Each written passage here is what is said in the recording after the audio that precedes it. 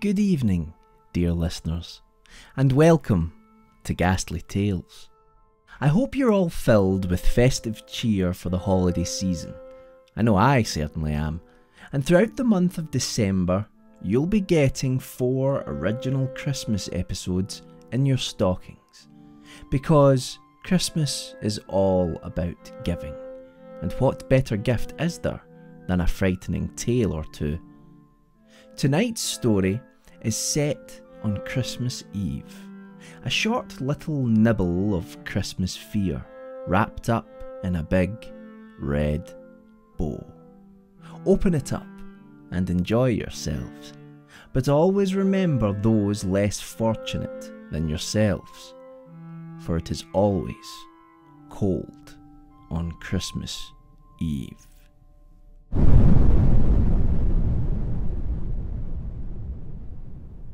It should have been the perfect Christmas Eve. A thick layer of snow had floated down gently from the sky all day. Wishing my colleagues at the office a Merry Christmas, I put on my long winter coat and scarf and walked out into the snow. It crunched beneath my feet, and as it did so, I was reminded of being a kid, of how special it was when the snow came. Then I thought about my own 2 kids back at home, waiting for me with my wife. That made me smile. That was, until someone grabbed hold of my arm from a darkened doorway. I recoiled at the sight of a homeless man in front of me, his face worn and grey, no doubt from countless nights sleeping in the cold, and his long matted beard gave both the impression and stench that he hadn't bathed in an age. "Spare some change," he said, coughing. Opening my wallet, I hoped to find a small note, but all I had there were 3 20s. I'm all for charity, especially at Christmas, but as the man looked down at the larger notes, I had to dash his hopes. "Sorry, I don't have anything smaller," I said. "But it's cold on Christmas Eve," he said. I didn't know what else to do, so I simply said sorry and walked away. It was 6 p.m. and the sun had long since set. The streetlights lit the way, and as I walked towards the outskirts of town, I took in the silence. No cars, no people. Everyone was home, I suspected, wrapping presents or preparing a feast for Christmas Day. Considering how cold the air was, I was looking forward to doing the same when I got home. As an icy wind blew down the street towards me, I stopped for a moment to adjust my scarf, pulling it closer to me. Looking up at a street lamp, flakes of snow silently moving in front, I saw a bird sitting on top of it.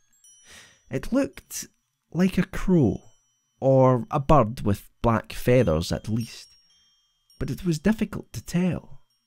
The streetlight was overpowering, and so the details of the bird melted into the brightness set against the jet black sky. It appeared strange to me, more so because of its apparent size than anything else, but for the first time since I'd left the office, the feeling of festive cheer had completely abandoned me.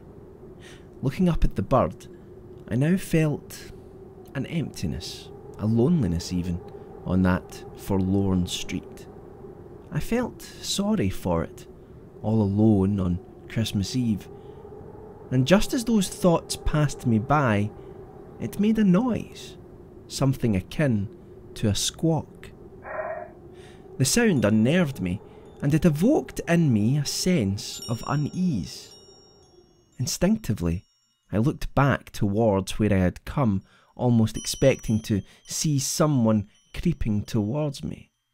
But on that snow-covered street, we were alone. A chill seeped through the loneliness, and as it did so, I felt my bones grow colder. And so I continued onwards, trying to fill my mind with thoughts of my family, of a comfy armchair waiting for me in front of the television, maybe a drink or two to keep the cold at bay. A noise startled me from above. At first I thought it was the wind, but it was in fact only wind-like. There was something off about the sound. Looking upwards, I saw that I was standing directly underneath another streetlight. Flakes of snow danced above me, resting on my eyelids and face. As I wiped them away, I could see it. The bird. It was sitting directly above me again, on this, a different lamppost. Yet I still couldn't make out its detail, and now I was beginning to be unsettled by the size of the thing. I couldn't be certain, as the streetlight and snow blended together to warp what I could see. Staring at the bird, for a moment, it would appear to be the shape and size one would expect. But when it shifted its weight slightly, I could swear there was more to it. Its black outline more substantial, confused with the night sky. Thoughts deep within me unstuck my feet and pushed me on. Get home, they said. Leave this place. I decided to listen, picking up the pace. I walked further down the street, but as I passed each streetlight, I heard that same noise above, like the wind, or was it feathers? Another thought reared its ugly head. It sounds more like cloth rustling in the darkness. That impression frightened and overcame me. I began to walk faster. Yet again the noise above sounded, as if the thing, the bird, whatever it was moving from post to post. It's following me, my thoughts offered, and at that I ran as fast as I could, my footfalls sliding in the snow. The night air stung my lungs, and yet as I passed each streetlight, the noise of cloth, of wind, of feathers above followed.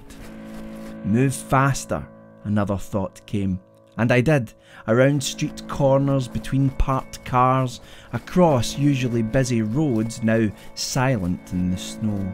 Finally, after several minutes, the noise had ceased. I had outrun it. As I reached my home street, I could run no longer.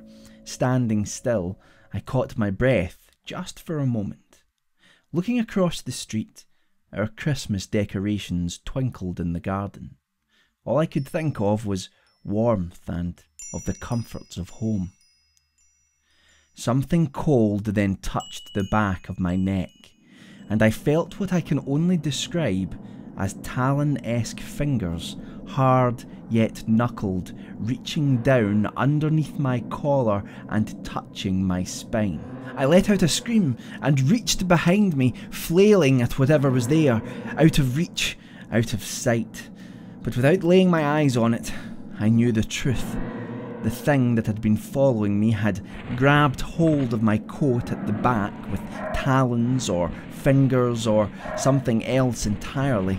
For how long it had been grasping onto my coat, I could not say. Pulling at it, I could not dislodge it, and so I did only what I could. I threw my coat to the ground, leaving it in the snow. Running across the street, I reached the gate to my garden, but in my eagerness to get inside to safety, I slipped on a piece of ice and fell sharply onto my back on the ground. That was when I saw it. Standing there across the street from me was not an animal or a thing, but a man. The homeless man I had met outside the office. He pulled on my long winter coat and did the buttons up. He then looked at me and said, "It's cold on Christmas Eve." Grinning from behind his matted beard, he then walked away from me, down the street, back to whatever obscure place he'd come.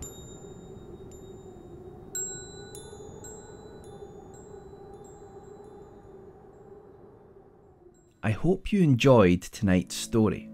You'll find it and 3 other macabre tales of the festive season in my book, The Horrors of Christmas. If you'd like to support the show, you'll find links to my books in the show notes below, as well as our YouTube channel and all of our audio content via iTunes and Libsyn, where you can leave a review of Ghastly Tales, which helps spread our darkness to the uninitiated. Well, the snow is falling outside. Time to go home once more. But should you hear the sound of rustling cloth or feathers above in the winter sky, do not look up. Quicken your pace, and when inside, be thankful that you made it home in one piece. Unpleasant dreams, dear listeners, and we'll meet again next time for another Ghastly Tales.